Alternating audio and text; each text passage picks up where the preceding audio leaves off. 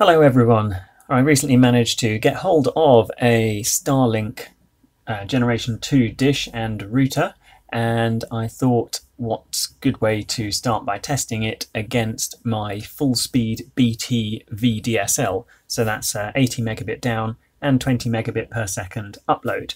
The dish in my instance is installed on the top of a flat roof. It's only a single story brick shed that it's on, and it has full unobstructed view into the sky, so there's no trees or other things getting in the way. Setup was fairly easy after a false start where I think the connection, the weird USB or almost like mini HDMI type connection into the stalk of the dish must not have been making contact properly. During the first attempt to set it up, it just said that the dish was missing, and then that problem went away after I took the dish off of its stand, unplugged the lead, and then plugged it back in, restarted both the things, and off we went. Okay, so on my setup, on the left side of the screen with the bigger, sort of slightly bigger display is a laptop which is connected via Ethernet into my normal VDSL, and on the right side of the screen is another laptop which is connected via Ethernet into the Starlink service. So let's start by doing just a very obvious basic HTML speed test. So left side you can see my VDSL is performing at 78 megabits per second down, and the right hand side the Starlink on the first test is only performing at 71.8 megabits per second. There's also a very big difference in the pings, but still a 29 millisecond ping over satellites, quite amazing. The upload is 18.9 on my VDSL connection and only 12 megabits per second on the Starlink. Reperforming the test is a different matter. So this is only a few seconds after that first test, but the Starlink now is getting 100 megabits extra, and my VDSL is still performing around about its maximum 80 megabit, 20 megabit. So it's just interesting how variable the performance can be second to second or minute to minute on Starlink. So let's do a third test.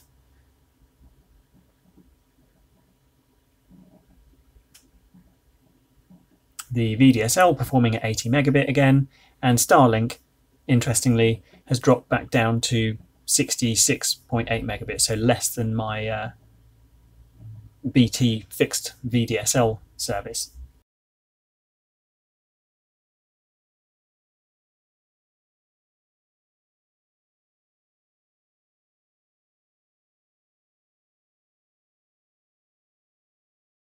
And do a fourth test just to see. Different story again. A few seconds later, the Starlink is performing well above 100 megabits per second. So just minute to minute and even second to second, the speed difference on Starlink is astonishing. You'll see throughout the rest of the video that even though it does drop below 80 megabits regularly, I think the overall average speed is still quicker than my VDSL service. So what we're going to do now is install Factorio off of Steam. Steam is well known for really clagging up internet connections. So I'm hoping here that the Starlink should be significantly quicker than my VDSL service, the fixed line fibre to the cabinet service. So there we go, the download has started on my VDSL service, and on the Starlink it's also started. They're about neck and neck at the moment. In fact, Starlink's slightly pulling ahead. In the top right of each of the windows you can see a little white box with a graph in it. The green is the download speed, so you can see the fixed line connection has hit the 77 megabit mark and basically is going to stay there stuck at that speed. That's the maximum that it can get.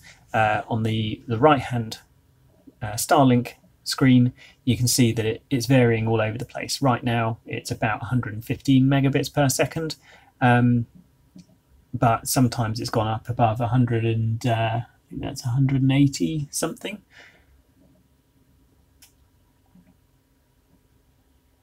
And certainly with the download bar in Steam, the Starlink has, I wouldn't say raced ahead, but it's certainly ahead, probably by about a third.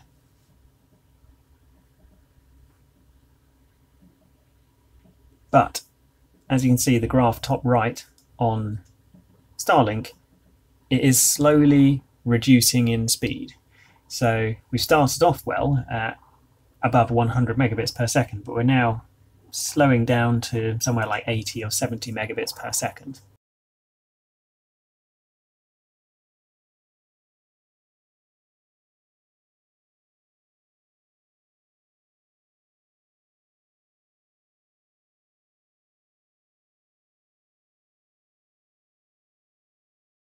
And just towards the end of the download on the Starlink, the speeds crept up again in a little peak and then dropped down again.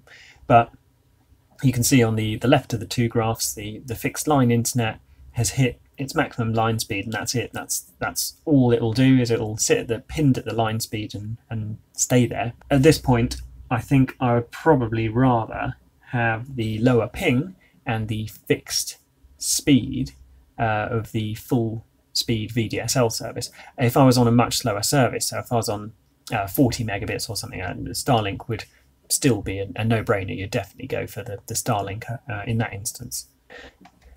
So another common use of the internet is downloading Linux ISOs. So I'm going to download a Debian live image, the same file on each of the connections, and we'll see which one gets there first.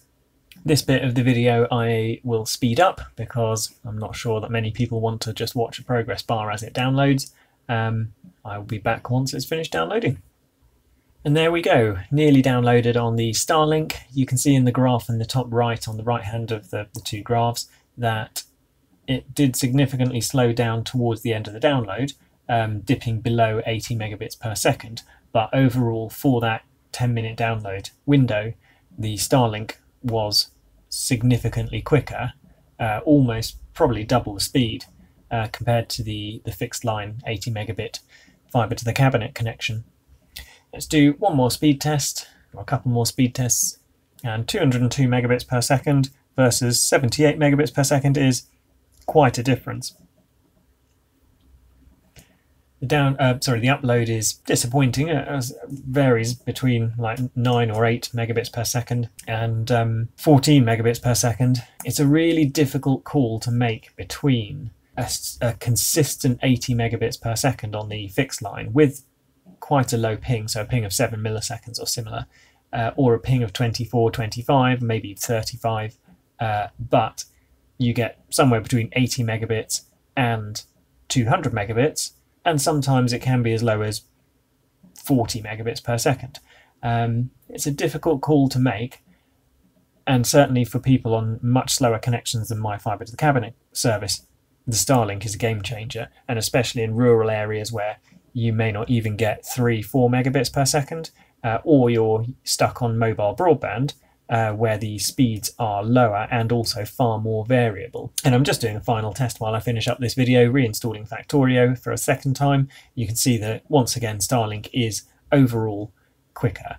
And that's it. It's not really a great deal of effort gone into this video, but I thought maybe it was certainly useful for me to see, and hopefully is useful for somebody else to see. Hopefully this video has been interesting to somebody. If you found it useful or interesting, it would be really helpful to me if you wouldn't mind subscribing to my YouTube channel. You don't need to have the video notifications switched on, but the subscriber numbers really do help. Thank you very much.